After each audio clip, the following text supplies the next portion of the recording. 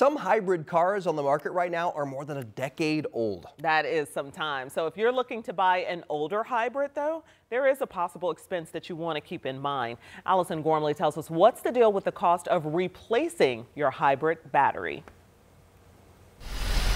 When Mark Van Horn's Toyota Prius hit 150,000 miles, its dashboard lit up like a Christmas tree. You get the red triangle of death. That's a bad sign when that happens. His 15-year-old hybrid needed a new high-voltage battery. Different from the 12 or so volt under a car hood, a high-voltage battery is what helps the car run with less gas. Almost $3,000 to put a new battery in it, but I decided I couldn't get another car and drive it for another 100,000 miles for a few $1,000s. So that's how I made that decision. It was purely financial. The new battery's lifetime warranty also gives him some peace of mind. We're taking care of it. It's a 16-year-old driving it, so no guarantees on anything, you know.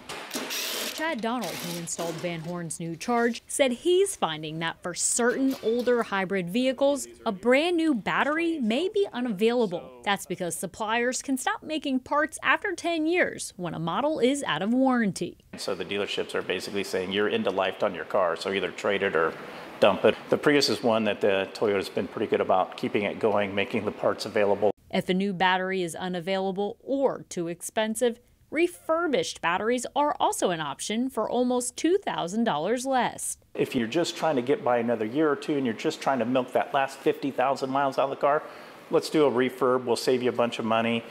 We warranty them.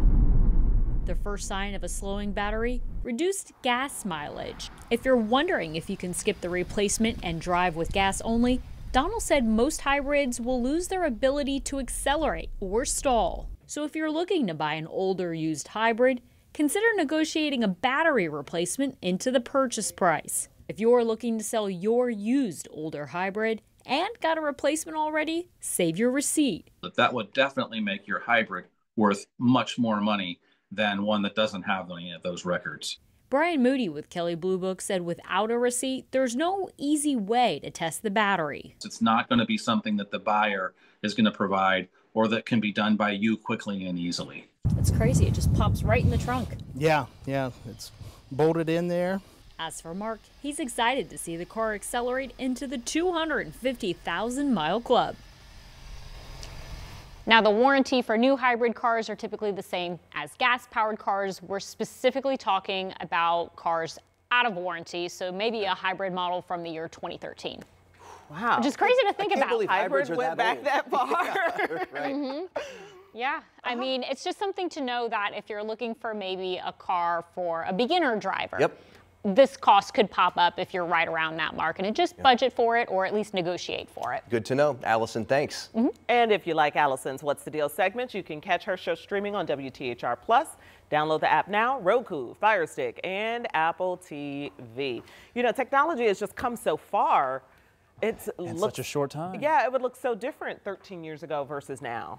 Well, 12. It's hard to believe.